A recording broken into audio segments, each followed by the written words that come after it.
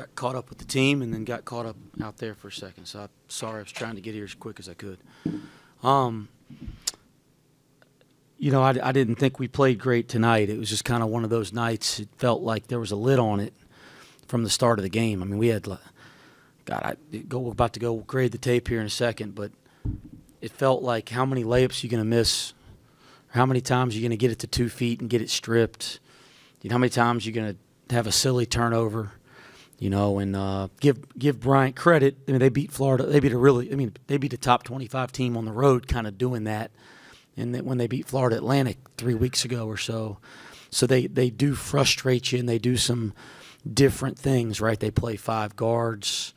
You know, most everybody on the floor shoots the basketball first, and the guys that don't are really good off the bounce from the perimeter. You know, Timberlake's an interesting matchup because, you know, he's like the one guy on the court that doesn't shoot it most of the time. But he's a terrific passer and playmaker, and he's really good at finishing around the basket. And, you know, we saw him at Memphis. So, it's, you know, obviously he's had success in the American and at a high level. And he's an interesting matchup for our front court, or any high major front court for that matter. But at the same time, I thought we had plenty of chances there early, and it just felt like one of those nights where nothing was going our way. And I didn't think we handled that very well. And then I thought we handled it much better in the second half. And it wasn't like we came out of halftime and it just all went our way, but I thought we had a better attitude and approach. And then eventually you kind of find a way to bust the game open. But I was not pleased with our play. I'll be honest, we're pretty hungover from Saturday. This group's pissed. You know, obviously I'm pissed. And, you know, you take those kind of losses hard. We take them all hard as coaches. This group took that loss harder than any team I've had take a loss since I've been here. They're pissed. And they practiced. We had one of our best practices of the year yesterday. I thought we'd come out and play unbelievable today. They're pissed off, but I think we addressed some things from that game, and it had us a little gun-shy or maybe not as confident tonight. And I think big picture, that's good because some of those things needed to be addressed, but we hadn't quite gotten through that process yet to get confident again, and I think we can. We got to get confident again. But they were pissed, and deep down I like that about this team because I'm pissed too. I'm not going to lie to you. And I didn't think we played great tonight, but I was pleased with how we handled things in the second half. So you think the hangover thing, there is something to that of maybe even especially with a short turnaround where you don't have as much time to get it out of your system before you're back out there? Yeah, I mean, their mood's not been good, not in a negative way like in the kind of way you want as a coach. Like I'm like asking the assistants the last couple of days, you know, they don't seem like themselves, you know, and they're like, well, they're pissed off about the game and how they played. And, well, good, I am too. I mean, that's what I said to them because, shoot, I'm pissed too. I ain't myself either, you know. And then we practiced yesterday, and I was really curious to see how they'd handle practice because we had a really hard film session, 2 hours plus on Sunday. And they practiced their brains out, guys. It's probably the best practice we've had since I've been the coach here in terms of just effort. We went for 2 hours and 20 minutes the day before a game, you know. And I thought if you were just going off the practice, I thought we played great tonight. I thought we came out with the intention to, and then it just didn't happen for us, and then we got down. And so, again, not pleased with our play tonight. Glad we found a way. You know, it is a process, and this team's got a chance to be a really good team. I'm having fun coaching this team, even if I'm not having fun this week.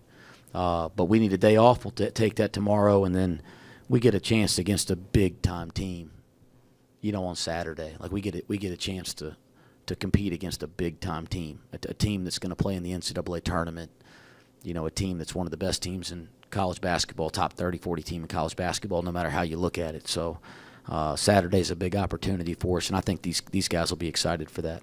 Coach, Aziz has 4 blocks, season high, 23.9 defensive rating with him on the floor. Is this the kind of defensive impact that you foresaw him having on this roster? Yes. Yes, and I think, you know, sometimes you got to put, you know, his development in perspective. This time last year was the first time he had ever had success at a high level, at any level of basketball, on a basketball court. You know, like, you know, this time last year he was actually having some games at Utah Valley because the year before he was at Akron and didn't play. He wasn't even getting in the games, so his development is still early and new. And one of the things that I don't think he's ever been asked to do is guard anything but a center, right? So he's gotten pretty good at guarding a center, but now we're asking him to get out on the floor in a game like tonight and guard perimeter-oriented players. I mean, Timberlake played the 3 at Memphis, guys, and so he's got all the ability to do that, but he's learning it for the first time. Like, that's pretty fun as a coach to see a guy develop in front of you. Like, in the Howard game, he was lost trying to do that. Tonight, he finally had some really good moments there in the second half, and that's what's neat when you're working with young people is, like, you can see them improving right in front of your eyes over a really short period of time. And, we're seeing that with some of our young players, and I do think of Aziz in the basketball terms as a young player. But, yeah, I still think he can play significantly better, and you look down, he's got 17 rebounds. So, yeah, that he's having an impact, and he's a big-time player. CJ said your message at the halftime was just to respond to the chaotic nature of the game. What does it say that they're able to respond in practice this week and then have that rough first half, and then when called upon, they can do the same thing today? Yeah, I spent halftime just talking about team. And he's right. We talk about responding every day. It's one of the 4 things I have on my wrist right here is how we respond. And then the part of that was we had to start thinking about our team. Like, we have a lot of talent in that locker room and a lot of guys that are about the right stuff. But every night's not going to be everybody's night. And you could see the frustration with certain guys and how they were playing or how the game was going. And it was again, it wasn't the most fun game to coach because I didn't think we played great. It probably wasn't the most fun game for our fans to watch. But it's important for our team to continue to find ways to grow. And I think it was tonight to see we got to be a team first all the time. We can't ever get caught up in what's going on with ourselves, and that was the message at halftime more than anything. I didn't think it was about X and O's and adjustments, that's for sure. Coach, it seemed like Aziz really got going in a one big lineup in that second half. Was that more due to the matchups or just something you wanted to see if Aziz could handle on his own?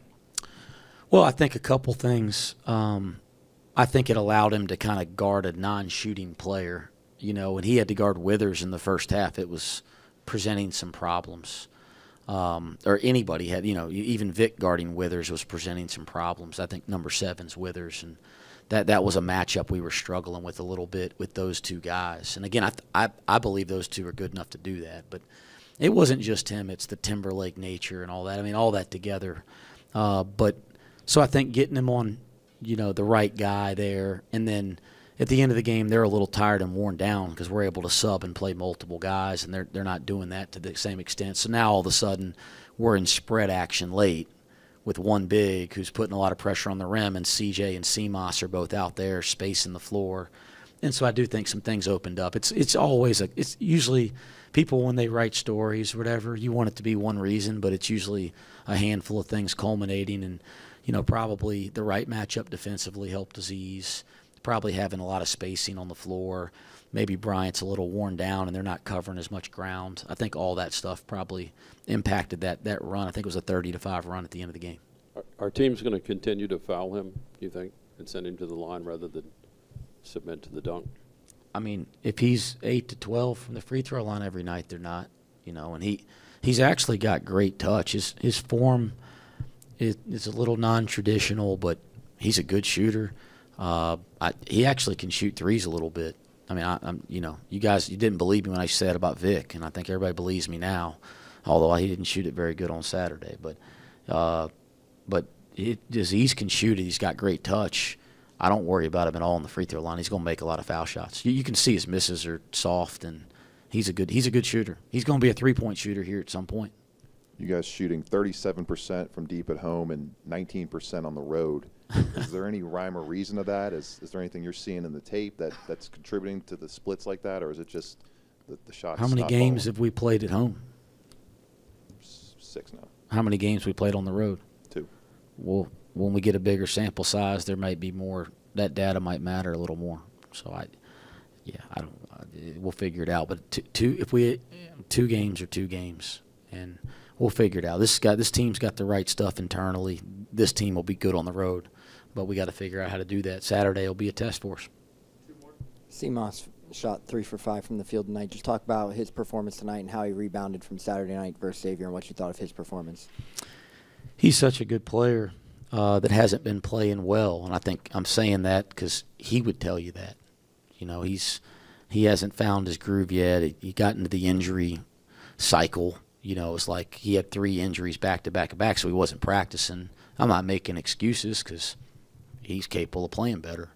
But I think he's trying hard to figure it out, and it was good to see him have a stretch there in the second half where he figured it out, you know, to a certain extent. But he's a good player. He's going to have great games. He's going to have a great year. He hadn't kind of found his groove yet, and that's good for our team, right? You know, guys aren't playing their best basketball yet, and, you know, we're still doing some things. Class action lawsuit tomorrow in federal court. What is your understanding of the situation and what this potentially means for Jamil as far as the next steps? My understanding is that 7 attorneys general filed a lawsuit trying to get all the second-time transfers clear based on the rules kind of feeling, I don't want to use the wrong language here, but the rules not being clear and confusing and all that kind of stuff. I hate that it has to come to all this kind. You know, who wants it to get to this point? You know, I don't like that. My perspective is this, guys. Jamil Reynolds is sitting over there, and he, like I've said this all year, and he doesn't understand why he's not playing. And he's a really good player and a really good kid, and he hadn't done anything wrong. And so he's a guy that could be affected by this in some way. So I'm pulling for Jamil because he's my guy.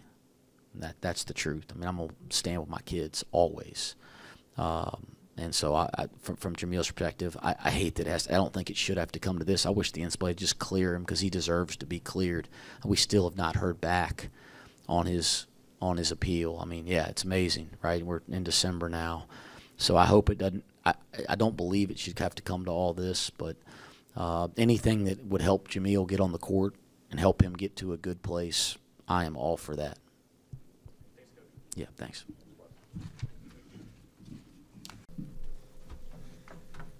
All right, guys, we have Aziz and CJ. Ready when you guys are. CJ, I know you're probably frustrated with the way things went Saturday. Was it important for you to get one to drop early and kind of clear your head? Yeah, you know, I have the same preparation for every single game, go into every single game the same way. Obviously, it was disappointing to lose that game and frustrating. We all wanted that one, but it was, you know, in a 30-game season, you got to quickly move on, and we had 2 days to get ready for Bryant. So, like I said, just prepare the same for every game. There's been talk for years of shootout hangover. Did it feel like that maybe in the first half a little bit, trying to refocus? It looked sloppy kind of. Yeah, you know, we knew coming in their style of play was a bit interesting. We like to get up and down and run, and they play at a more kind of controlled pace and, you know, turnovers and sloppy play. That's kind of just – they just have a weird style. So we knew going into the game that kind of stuff was going to happen. You just had to respond. You just had to, you know, keep coming with the next play. So at halftime, you know, we regrouped, and, you know, I thought we did a much better job of just handling the chaotic nature of the game in the second half. Aziz, 4 blocks, 17 rebounds. Did you feel like you could kind of impose your will on the defensive end in this matchup tonight? Yeah. I feel like I tried to do everything I can to trying to respond. Like the first half wasn't really that good, so the second half I tried to give everything I have for the team, so we got a better chance to win. Yeah. How did the timing feel on those block chances throughout the night? I mean, I think it's on my teammate. They just like finish the D and just let me go there trying to like see if I can get it or not. Yeah. Aziz, the lobs were going in the second half better than they have all season. Was there something that you guys were seeing that was leading to that, or did you guys just kind of wear Bryant down to the point where you had open looks? I feel like everybody really knew, yeah, that's what I do, and sometimes you did, sometimes it's not, and we're just trying to figure out, and we on that base, and I feel like it's going great right now, yeah. Do you think this, I don't know if they did this to you last year, but is the strategy a lot of times it just, well, we'll just foul him But if you're going to make 8 out of 12 from the free throw line, that's maybe not a good strategy. Excuse, you said what? The strategy for the defense, when you go up for the lobs and all that, do you feel they're going to hack you, they're going to foul you? Yes, yes, yes. Aziz, talk about the second half adjustments there. Obviously, you had a big second half. You finished with 10 points, 10 rebounds, double-double alone in the second half. What was Bryant doing defensively that allowed you to get going there in the second half? Like I said, we just respond, like play more together, like trying to like help each other on the side, and that's what we did for the second half to respond the right way. That's where we end up here winning, yeah. CJ, it seemed like Wes was really frustrated there at the half. What was his message to you guys in the locker room? You know, like I said before, just responding to the chaotic nature of the game. Like I said, in the first half, you know, we kind of had bad body language on turnovers and just fell into their trap of making the game ugly. So, you know, that was a big emphasis going into the game, is just responding the right way. And I think in the first half we weren't responding to the way he would like. Was there an emphasis at all in getting to the rim? You guys shot 37 free throws tonight.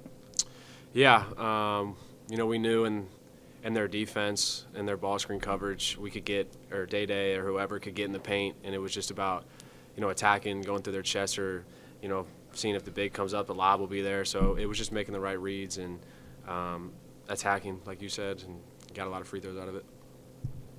When you see a team dropping back on offensive rebounds and really not sending anybody to the glass, eyes get big that you can put up a 17 rebound day? Yeah, yeah. Like I say, I'm just trying to like get as much as possible I can, since like we get like a lot of backup, like a big old Sage and Vic like coming in. So like I'm gonna try to get everything I can. So like as soon as I can, like I'm tired or stuff like that, they're just gonna get the next guy, and we're gonna do the same thing every time. CJ, you haven't made a field goal outside of fifth third in the game this season. How do you carry over this spark you got tonight and launch that into the Heritage Bank showdown on Saturday? Like I said, just going every single game with the same mindset, same preparation. So just continue to do what I do. Aziz, there's a hearing tomorrow, and the possibility that Jamil could maybe be eligible if this restraining order is made. Do you have anything to say about Jamil and just your thoughts on that whole process, because you were in the same predicament? Yeah. I feel like he just like he been working, and I feel like he gotta keep doing it. Just like keep believing he's gonna be there, and I feel like it's really hard for him. Like I know, like I've been there, and like we just give him our full support to be there, like when the time comes, so like he can ready to go. For both of you, will he help this team right away? Yeah. I feel like he's gonna help a lot, since like he's a great post move, and if he come back, we're gonna have like much power to like go to the offensive board and like running on the floor, and yeah. Any more questions, guys? Last one. CJ, did it feel like you wore them down towards the end of the second half? I know a little bit of a short bench, but did it feel like they kind of ran out of gas? Yeah. You know, in the first half we missed a lot of layups, open shots, and we did get a lot of offensive rebounds in the first half. And in the second half, you know, we were continuing to run. The lob was opening up. We were making the right reads. We were knocking down shots, you know, making those easy layups, converting on lobs, making free throws. So just executing to a higher, just a higher percentage in the second half. Perfect. Thanks, guys.